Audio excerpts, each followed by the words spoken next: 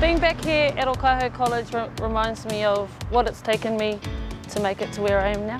It's a small rural place, you know, not many things happen around here, maybe the local touch tournament. Okaiho just reminds me of what it's taken, the hard work and the real grassroots of rugby.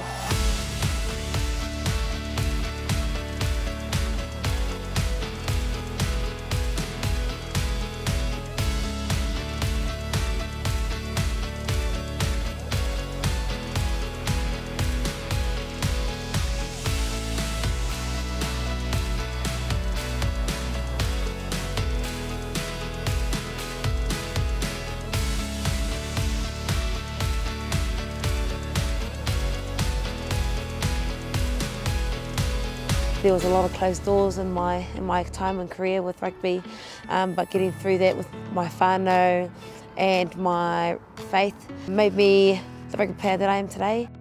The tightness of my family and the support they've brought me up to who I am today has helped me overcome obstacles through life.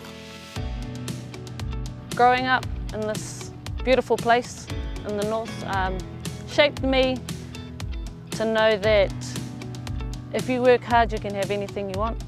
That nothing comes easy. You know, you've got to persevere through any adversity that you may come across.